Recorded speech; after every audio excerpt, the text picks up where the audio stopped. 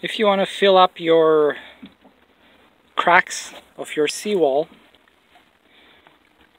and with years you're gonna see that with higher water levels there's gonna be more and more cracks happening, and it's also a result of freeze and thaw cycles. So if you want to fill up your cracks, you have a couple of options.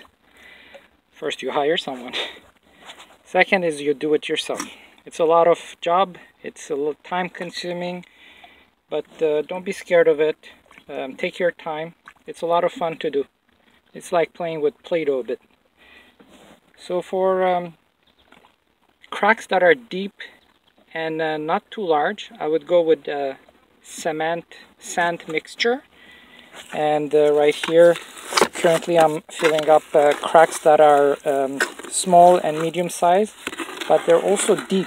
So what I do is I really push it into the cracks as far as I can. And you can do that with your hands, just wear gloves. So get your sand cement mixture and then add in your water slowly and get a nice thick peanut butter like consistency. And if the cracks are very deep and narrow, you might just want to keep it a little bit more liquid so that it goes in. Then clean up all your cracks as much as you can from all debris and any kind of dirt, broken pieces of rocks. Take some water, wet it after you cleaned it with the brush. Right now this part was cleaned with a metal brush, like, you know, just get rid of all the crumbling parts. And then after that, make sure it's wetted. And then you can use a whole bunch of tools, really. You can use that one, this one, you know. What I do is I put it on this, I feed it into the crack this way, and then I push it as much as I can with my hands. I just keep on feeding it, feeding it, feeding it.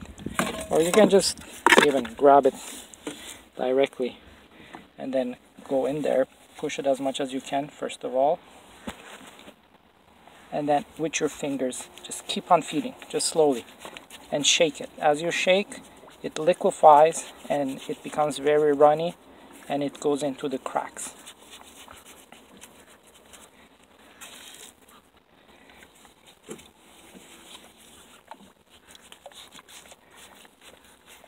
So you're gonna be doing this as long as you can add cement, and once it stops taking it in, you can then straighten it up, or you can just leave it so it cures, and then you can finish it with concrete,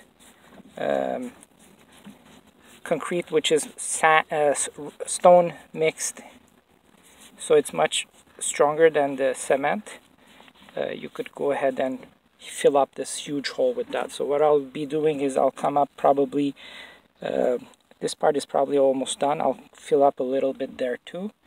And after that, you put a piece of wood, maybe screw it onto the wall, and then pour in your concrete.